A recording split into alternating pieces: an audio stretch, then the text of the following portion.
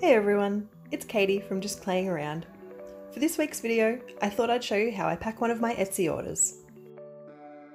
This is all the things that I use to be able to pack and keep all of the items safe to make it to their new homes.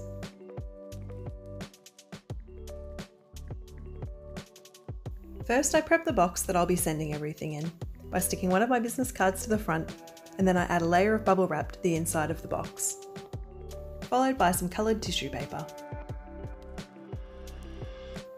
Then I wrap each piece separately in a layer of bubble wrap. Then that's also wrapped in tissue paper as well. I've worked for many freight handling and parcel sorting companies over the years, and I feel like I've seen it all when it comes to handling and shipping of the packages, so this is why I take so much care in wrapping everything up safe and secure. When all of the items have been wrapped up, then I go ahead and pack them all into the box. I always write a thank you note, which is usually personalised in some kind of way. First I write it out with pencil, then I go over it with a marker.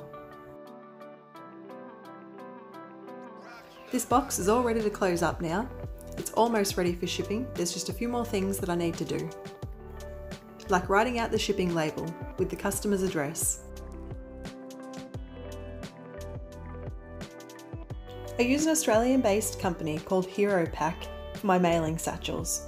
I love these bags because they're zero waste. It also has 2 sticky adhesive strips, so this bag can be used twice. And I always like to seal up the edge with some extra sticky tape, especially for my international orders. The last step is to stick on the shipping label and it's ready to send. Thanks so much for watching. If you have any questions about this video, please leave them in the comments, and remember to like and subscribe if you'd like to see more of my channel.